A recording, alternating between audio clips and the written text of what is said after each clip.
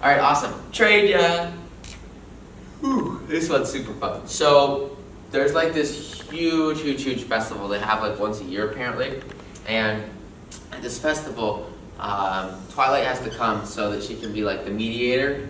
Since she's like the princess, they need like somebody to stand up and to tell people, kind of like she has to rule over all the trades.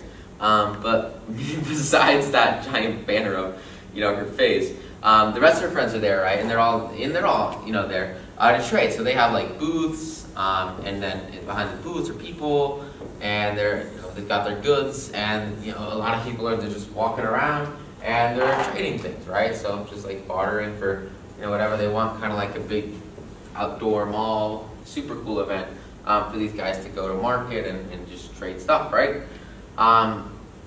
So Rainbow Dash comes and she really wants to find like this last copy of Dare to Do book. It's like hardcover, first edition, signed, all that good stuff. And then all the other friends are coming too, right? And so like Applejack wants to go. Okay, so here's a cool one, right? So Applejack goes with Rarity, and they decide to pool their funds, right? So they pool their funds, and basically they say, hey, let's go share our stuff and we'll get whatever we want. And so Rarity goes to the stall and finds like a brooch that she really wants, and Applejack goes to the stall and she finds a pan that she really wants. And the good news is that the brooch only costs all the bits that they both have, and the pan only costs all the bits that they have. And so, oh my god, and so Rarity's like so confused by this pan because Applejack has like so many pans, and Applejack is ridiculously confused by this brooch because it looks the exact same as the brooch that she's like wearing right now. But Applejack's insistent that this is a different pan and it heats it faster and blah blah blah. And Rarity's insistent that this is a different brooch and it looks different and blah blah blah. And so they're both like ridiculously passionate about the items that they found, right? And they really like want them, right? But they can't buy them on their own. They have to trade, save their money together. And so like there's this huge argument. And it's like, well, what do? This is question, like who's the better friend? Am I the better friend if I get this, or if I give the money to you to get this for your thing that I don't think makes a lot of whole sense. And so they have like this whole back and forth, huge argument. And like they're radically transparent and they both know what each other want. They just can't really see each other in the same light or agree with each other because they don't understand their perspective, right? It's like they can't see the difference in the two pins. They can't see the difference in the two pots or the pans. It just doesn't register. And so they go back and forth and back and forth. And to realize that like it doesn't really matter. They care. They have to care. They do care, but they can't care that much. And as it goes on and on, like trying to figure out who's gonna be a better friend, who's gonna give the other person their money, and eventually they just get sick of it and they quit and they just walk away from it. They leave, and they do something that's so powerful. They go out and they take their money their own separate ways. They stop sharing money. Rarity buys Applejack a pan, and Applejack buys Rarity a brooch. They know what they want because they've been transparent. And so because of that, and because of the strength of their friendship, they go out there and they spend their money on something for the other person as a gift. How powerful is that? How cool is that? They get it done, and it's not like, what they wanted originally, but it means so much more because what Applejack buys is a pan that looks exactly like one she already has, and Rarity buys a pan that looks exactly like one Applejack already has. So they look through the eyes of the other person and they say, what would this other friend want? And as soon as they identify that, they just pull the trigger and make it happen for the other person, which is so powerful. And that's like the first huge thing from this episode is, buying things that the other person wants, and also being able to overcome, difficulties in trade or tough, situations. You just gotta walk away from a lot of things. That's powerful. And they have that ability, which is the coolest thing ever. Now here's the other part. This is kind of a little bit more serious. So Rainbow Dash, she really wants this book, right? She really, really wants this book. And this one person has the book, and to get the book, she wants to trade for like some huge like animal thing. And so this animal is like over here, and so she goes over to the guy that has the animal and says, hey, can I have this animal? And then he's like, no, but I want this like chicken lamb thing. And so it goes, she goes to the next guy and says, hey, can I get this lamb? And he's like, no, but I want this, burger or something. And she's like, oh, well, let me go get you a burger. And so they go through this whole like daisy chain of getting people crap, and go through this huge adventure that basically takes up like the whole day to get this lady, this animal that she wants. And so she gets the animal, walks over, and says, hey, I got you your animal. Let's trade. You can give me the book, right? She really wants the book. And now she's like, no. At the end of the day, I've been watching this thing all day. And Fluttershy, she's been up in Rainbow Dash the whole day to go through this whole chain of bartering crap just to get it to this woman. And so she's put everything she has into this exchange. And now all of a sudden, at the last minute, something's changed. She's pulled out and says she doesn't want the animal because she's been watching it all day and it looks like a wild beast. And so, like, Rainbow Dash is just crushed. And so she says, look, well, come on, are you serious? Come on. And then the lady says she'll trade, but Fluttershy has to come with her and train her. And Fluttershy can train the animal, but it's going to take like 8 freaking months. It can take forever.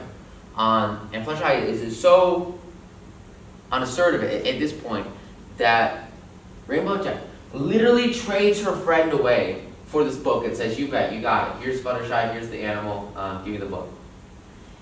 She sacrifices her friend's time, her friend's life, and their whole relationship so that she can get this one freaking book. Now what's this? Well, let me tell you what this is. It's just another example of taking an immediate benefit and immediate joy with a sacrifice of a long-term friend, right? Just destroy it, gone. And that's terrible, terrible, terrible decision and a shameful thing to do. And so, like, it's just so messed up. And so, Rarity sees this, Pinkie Pie sees this, and they're like, dude, are you serious? You can't freaking do that. Rainbow Dash says, yeah, you know what? It was stupid. Shouldn't have started this, shouldn't have done this, you're right. I understand. Mistake. I realized this was insane. And you guys, let's go see if we can undo this. So they go to Twilight, and then when they go to Twilight, Twilight comes and she has like this big hammer, and she's like basically like, a court judge or something. And she says, look, you know what, this is bogus. You have to reverse this trade because you can't just like take somebody as part of a trade. And so she undoes all of it, and they go home happy and reunited with Fluttershy because you just can't trade away your friends. It's not like an object, right? Which is just insane. And so 2 like really interesting situations in here that reveal a lot about like the underlying psychology of exchanges, especially in the marketplace, where you're not necessarily taking your friendship and using it as a leverage tool. You're using it more like a problem-solving tool, and it's more of like a resource to be used, not a resource to be traded, right? It's like this idea of a golden goose. You spend all this time building out these quality relationships, quality masterminds, quality friendships. And then you just harvest from it over time, and you keep using it over time, and it's worth so much. But you can't just like, kill the golden goose. You can't just give away the golden goose, sell the golden goose, because it's only worth as much as like you put work into it, you put effort into it, and you let it prosper and grow over time. And that's exactly what needs to happen here for Rainbow Dash, and she gets it now, thanks to this experience. And one last thing that happens here is like Twilight.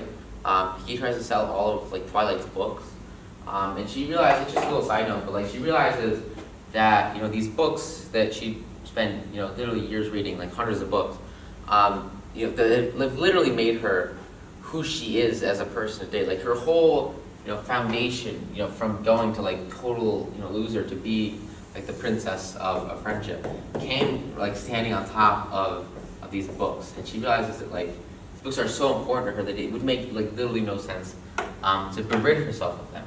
And so just like another testament to like the power of literature and like quality reading that can actually get you up to the goals that you desire. And that was a cool little note too. Also, is that Twilight like she thought she wanted to sell her books, but then she realized that she had like an emotional connection to them. And because of that, she just, she kept them all, which was super cool. So, cool little thing about like keeping books and how they fundamentally change who you are and allow you to go from any state at the moment to like huge, huge, huge amounts of success in the future, which is like awesome. I thought that was so cool. So yeah. Okay, sweet. So inspiration, manifestation. So this is an interesting one. So you've got Rarity, okay? And Rarity, she is looking, for gems like normal, and she's going out into the rock fields or wherever, I'm gonna find some gems. She stumbles into like a cave, and in this cave, she finds this book, and it's like this magic book on like a magical shelf. And so she takes her like magical book home, and when she gets home, she like opens up the book, and it's like magic, and then all of a sudden like this like green magic starts to encompass her body and her face and like all of her personality, right? And so like her whole like being starts to sort of filter around like this green magic that starts to take over her life. And it's basically like green for greed, right? It's really, really interesting. So her personality starts to degrade and get broken down into like teeny fragmented chunks. It just crushes her individuality, which is really messed up. And so like what happens is she goes around all over the place and she just says like, I wish this would be like this or something like that. And like she'll like turn the world around her into like gold, which is like insane. And so she'll just like use this book as a tool to turn like the whole world, like everything that she sees, it just gets turned into gold and it gets encrusted in diamonds and all these beautiful, beautiful things. And it's like insanely like awesome, but at the same time, it's kind of like destroying the world around her, right? Like this idea of Midas's touch, like she's crushing everything that she wants, right? And she walks through the streets, and the streets become gold, and the whole town is. So she zooms out, and she steps away from the whole town, and she says, "Hey, what's going on here? What can I do more than where I'm at right now?" She's overcome by like sort of the evil magic in this book, which is awful. So she takes a step back and she says, "Okay, well, what's going on?" And she like looks at the whole town and like turns the entire town into like gold, which is insane.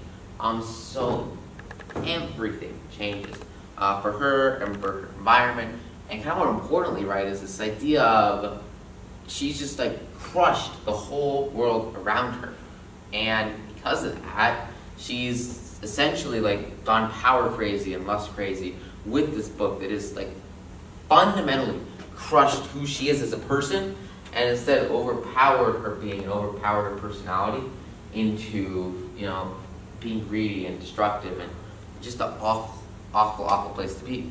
So Spike, she sees this happening, and he follows Rarity around while she's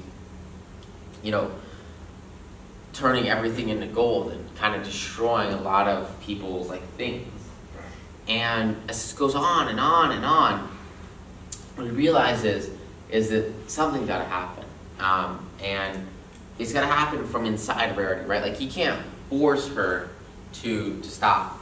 Like a whole bucket of force, it just would not impact her whatsoever. It's got to come from inside. She needs to make the internal decision to go back to where she was and to change to her original self, because she thinks right now that this is beautiful and she's doing an amazing job, and Spike is reinforcing her and supporting what she's doing because he doesn't really understand that she's like controlled by a dark magic at the beginning. And so because of that, he lets her do this, and he says, "Okay, good job, looks beautiful, gold everywhere." He is sort of lying to himself and lying to her, and because of that, destructive lying, lack of transparency, and more specifically, just like total bogus on his part, what it does is it sort of destroys the foundations of this relationship, and it hurts Rarity more than anybody else, because she's just getting fed lies that she wants to hear instead of getting told what a real friend would do. And what a real friend would do is actually expose the truth and show exactly what is going on. For Spike, it's very, very clear that this book and this new evil or this new magic is a legitimate issue. And it's a serious threat to so many people. I mean, it's destroying the livelihood of these citizens and the world around them and turning everything into gold. Yet, Spike keeps supporting her because he cares about her. And there's this deep relationship between the two. But he realizes that something's got to change. She can't just change the entire world into gold to fit this twisted evil vision. And so, because of that, he steps back and says, okay, I gotta do something here. So he looks into the book and he looks into the spell that's been cast over her on accident as she discovered it. He realizes that he needs to tell her the truth. If he tells her the truth, then he should be good and it should reverse the effects of the spell. So, like every single time Rarity turns something into gold, she'll ask him, oh, what do you think about this? What do you think about that? And he's trying to be nice, he's trying to be gentle, and he's trying to be supportive, right? And say, oh, it looks great, that's beautiful. This is something that is so important because, especially when you meet new people, they'll do things that are kind of questionable. But there's this idea of, do you want to get on their good side or do you want to get on their bad side? If you want to get on their good side, you should probably support what they're doing, especially if you don't know them very well. Yet here, it's the exact opposite, right? He needs to speak the truth because only by speaking the truth, will he ever release her from this curse that she's in. So they're standing on top of this hillside, and they're looking down at the town, and Rarity says, oh, isn't this beautiful, Spike? And Spike has to muster up every ounce of courage in his body, in his blood, to come up and stand up and say, look, Rarity, this is not okay. This is bad. This is not beautiful. This is not good. This is evil. This is this is hurting people, and you need to stop it. Rarity takes that in. She listens. She says, okay. She processes it. And then what's really cool is the spell breaks. The spell breaks when a true friend gives an honest truth, which is exactly what happened here. It told her exactly what was going on, what really needed to happen. And as soon as he was transparent and 100% legitimate and serious about the effects she was having on the world around her and the changes that she needed to make, of the impact that she wanted, all of a sudden, this spell fades away. Similarly, this golden roads, they all fade away. The greed fades away. She goes back to normality. She goes back to truth. She goes back to where she needs to be in her own world, where she's passionate and caring about not only herself, but more importantly, how she interacts with other people. She doesn't want to hurt other people. She doesn't want to destroy the property of theirs. And she doesn't want this hatred. She gets rid of all of that and focuses instead exclusively on her ability to simply be in coexistence and live the peaceful life she's always lived. Not this evil, twisted, destructive world that just flashed in a pan and came to her so quickly when she found this magic destructive book. And now instead, she can use her personal thoughts, her oversights, and her true interior personality to go and live that whole life that she's been living for so long. But she can do it at a whole nother level of clarity and decision, because she knows she must stick to those core foundational principles that give you everything you desire. As soon as you deviate, you can destroy it. So you want to be slow to really change that character and make sure it works well.